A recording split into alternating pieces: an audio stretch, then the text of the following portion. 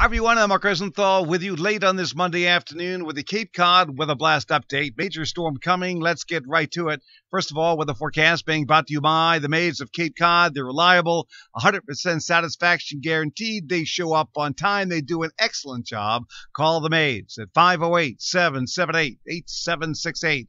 Weather headline would suggest we have a marine storm warning posted for tomorrow for east to northeast winds picking up 35 to 65 miles an hour.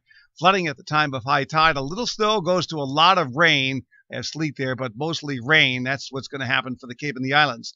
As we look at watches and warnings, we have a high wind warning posted for the Cape and the Islands for tomorrow. Winter storm warning up to Plymouth to Norwood into Boston. And then west and north, Boston, there is a blizzard warning in effect, basically from 495 north and west, where there could be up to 2 feet of snow in those locales. All right, latest satellite loop shows moisture from the Great Lakes joining hands with moisture coming out of the Gulf of Mexico to form one big storm on the North Carolina coast by noon tomorrow. Radar will show an expanded area of snow back in the Great Lakes, with rain developing back from North Carolina all the way down into central Florida. Big thunderstorms popping as well. Let's look at the storm track.